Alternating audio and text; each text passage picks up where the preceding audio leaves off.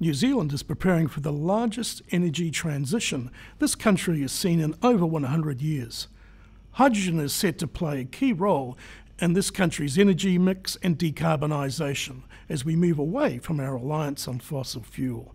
Hydrogen is naturally occurring and energy efficient and emits only water when it is burned.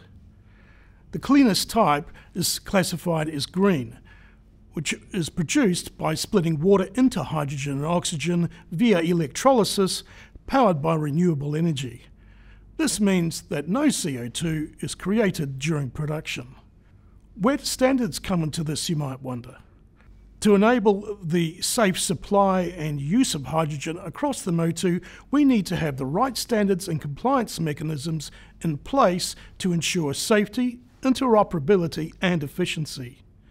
Rather than reinvent the wheel, we can identify and adopt international standards already created by subject matter experts and then make modifications to allow them to work locally.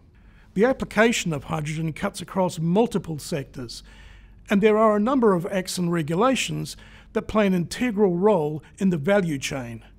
Regulation often uses standards as a benchmark for good practice. For the hydrogen framework, we'll be looking at 3 stages. Firstly, stationary energy and storage, the built facilities that need to safely contain this potentially volatile fuel. Secondly, how hydrogen will be used across semi-centralised distribution, namely the existing road and rail networks. The third stage concerns decentralised distribution and blending of hydrogen and biomethane into the existing natural gas network. While the focus may be on the energy sector, it's important to be mindful of how our networks and facilities will be built and adapted to store and distribute hydrogen to make it a successful and safe product.